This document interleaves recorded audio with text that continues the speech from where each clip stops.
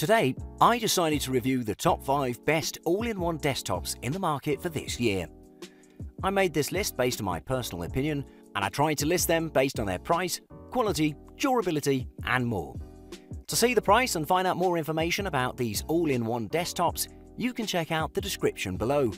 Also, make sure you subscribe to stay up to date with the latest technology reviews. Okay, so let's get started with the video. At number 5, it's the Dell XPS 27. The Dell XPS 27 is the latest all-in-one from Dell with a newer processor, AMD's latest graphics card, and a whole host of other features including decent audio and a 4K touch panel display. It weighs 17 kilograms, which is pretty heavy if we compare it to some other all-in-one desktops such as the Microsoft Surface Studio. It has 2 joints of adjustment, both in the height and the angle of the display, allowing you to adjust it to a very shallow angle for more comfort when using the touchscreen. Most of the ports are located on the back of the device, bearing one USB port which is on the right side along with a power button. A headphone jack and SD card reader are on the left side. Located right at the back in a sunken panel is the HDMI port, 4 USB 3.0 ports, 2 Thunderbolt 3 ports using USB Type-C, DisplayPort and a Gigabit Ethernet port. The Dell XPS 27 has a 4K 10-point touchscreen which equals to 2840 by 2160 resolution. Considering how big the display is, the overall brightness is decent, above 330 nits, and it's very accurate in color performance. There's also a webcam on the display which is below the logo and in between the speakers. It has a 720p quality, which is acceptable enough if you want to Skype, but I'd say it's not really suitable for professional things like streaming. It has a pair of speakers in the used to watch movies or listen to your favorite music, no matter the genre. The XPS 27 comes with a premier wireless keyboard and mouse KM717, which are pretty good and people seem to be loving them. They're not suitable for gaming, but they are great for doing office work.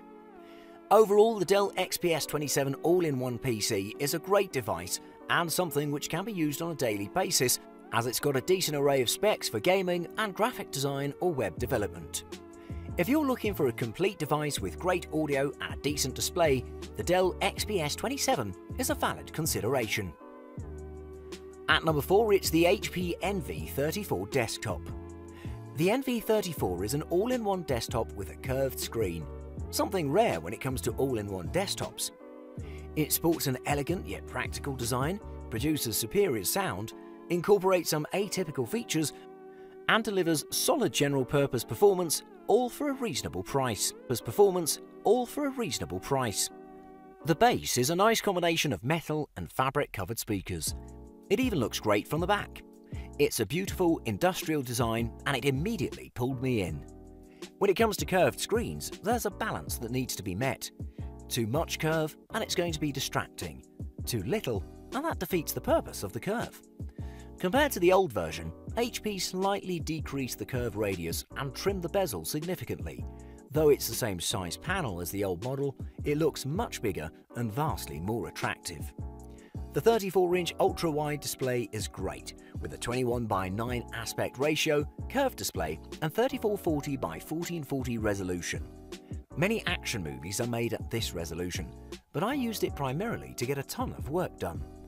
I felt like the size of the display greatly increased my productivity.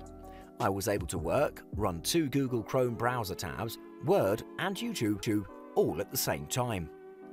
In the front, it has 4 Bang & Olufsen tuned speakers, which sound quite good and can get pretty loud.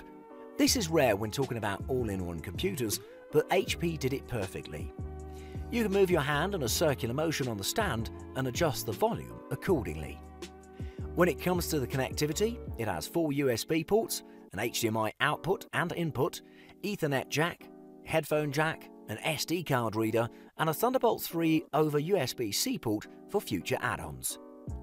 One thing I didn't like about it is that the display doesn't provide the 4K resolution, 3840 by 2160 pixels, currently preferred by most high-end all-in-one systems. The actual resolution is 3440 by 1440 or 109.7 pixels per inch or PPI, which is still more than twice the resolution of a conventional HD 1920 by 1080, and the NV34 for video, photography, or gaming. Overall, I think that gamers and business users alike will lament the lack of expansion and upgrade potential, while video buffs and Netflix addicts might simply prefer to buy a 4K display for their existing PC. At number 3, it's the Lenovo IdeaCentre 700. The IdeaCentre 700 packs a rich 4K display and Intel's innovative RealSense camera into an upgradable and fairly affordable package.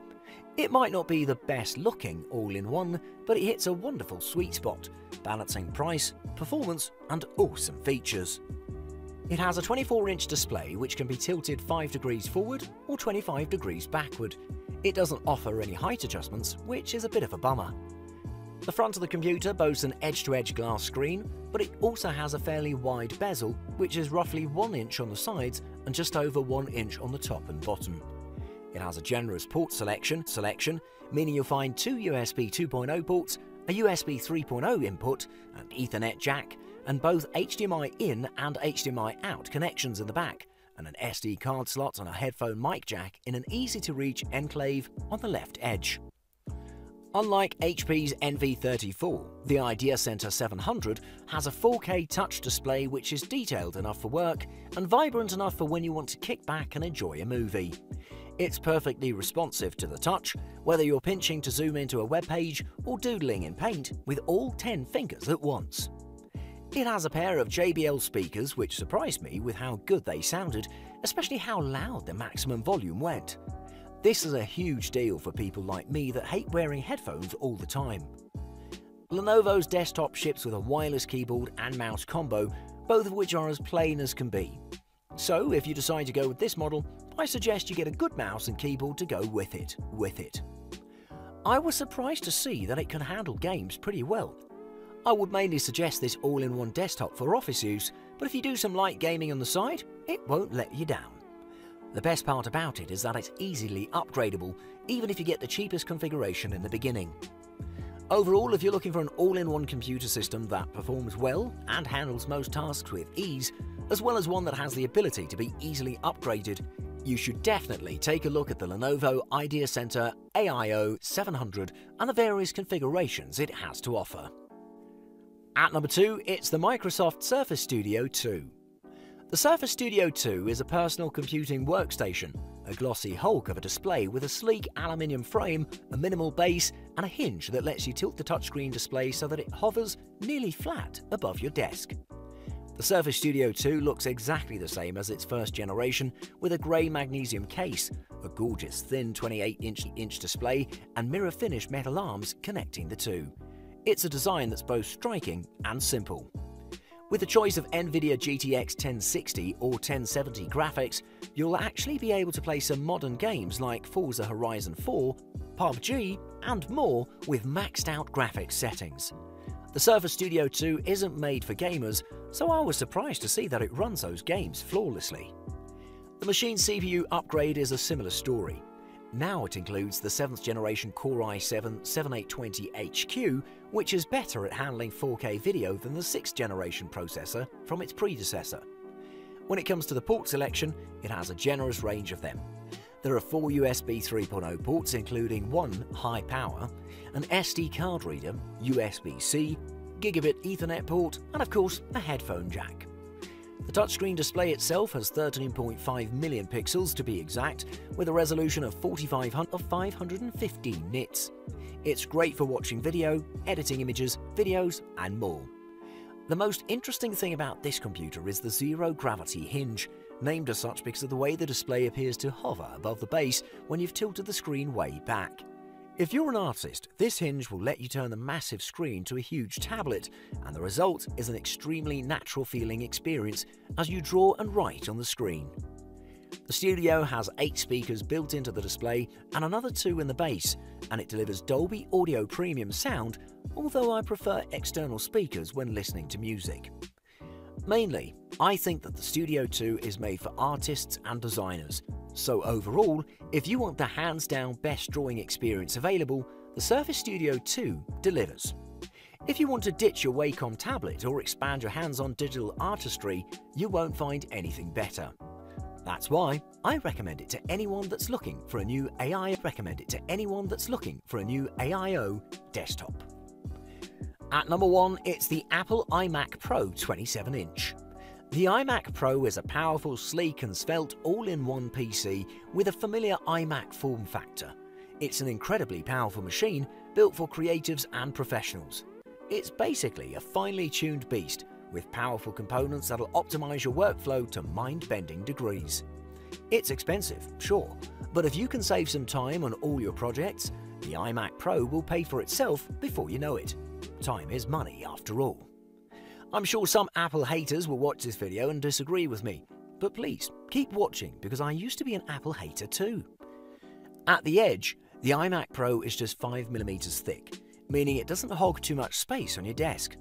It also comes in at just 0.7 kilograms, which means you won't break your back moving it from desk to desk. If you've seen Apple display, you know that they're incomparable. This model has a 5K resolution and supports the wide-colored DCI-P3 gamut. Not only is it huge, pin-sharp and incredibly accurate, it also supports a wide range of different color profiles for a variety of different professional use cases. The iMac Pro is the company's most powerful machine to date and intended to handle pretty much anything a business can throw at it.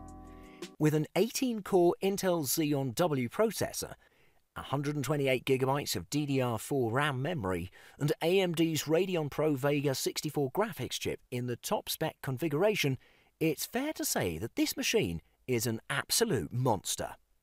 We used to disagree with the port selection of Apple products, but this model has a generous amount of them, including 10GB Ethernet, an SDXC card reader, 4 USB 3.0 ports, and 4 Thunderbolt 3 inputs. I consider this all-in-one desktop to be the best one in the market. However, I also consider it to be the most expensive one. With that being said, this product isn't for everyone. If you're a professional that uses their computer all the time for heavy-duty tasks such as video editing, then this is one of the few computers that won't let you down. To conclude, I would say that the latest Apple iMac is a thing of beauty. Not only does it look excellent, it's got sterling performance and an absolutely first-rate display. If you're an artist or a designer, you need this in your arsenal, because it'll make everything easier for you. Thanks for watching. I hope you liked the video. If you found it helpful, please remember to leave a like and subscribe to my channel to see more videos like this in the future. If you have any questions related to these products, you can leave a comment below and I'll get back